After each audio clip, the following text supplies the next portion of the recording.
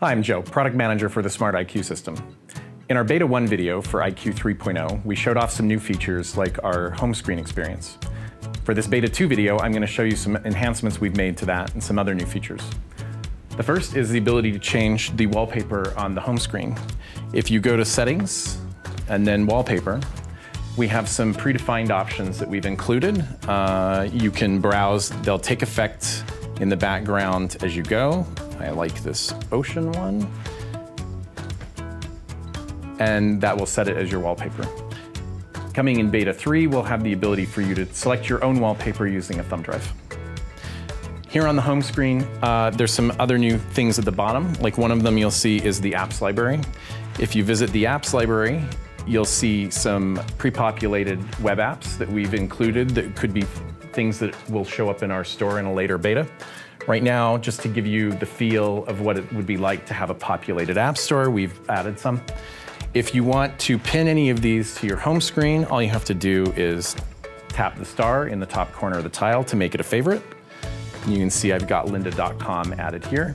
You can also add other things to favorites, like tapping the star on recents will pop them over into favorites. If you want to rearrange the way the tiles appear in favorites, all you have to do is press and hold to put the home screen in edit mode. If you press and hold again, it'll lift a tile and let you drag it around. Just position it where you want it to drop and let go. If you're moving a half-size tile, those will move just like they would otherwise. When you're done and you have the home screen laid out the way you like, just tap anywhere off a tile to put it back in normal mode. So one of the other new features that we have is the ability for multiple devices to connect in screen share. So inside Screen Share Lobby, you'll see that we have 2 placeholder tiles for connections. When the first person connects, they will go full screen right away. When subsequent people connect, you'll see a notification appear at the bottom that a new device is connected. If you tap the screen, hitting the back button on the command bar will take you back to the Screen Share Lobby where you'll see both devices connected. The images that you see here, both devices are live.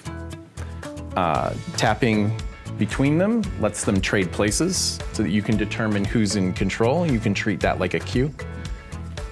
And while you're here in the lobby, you can also just pick up a pen and write if you wanted to compare 2 things, for example.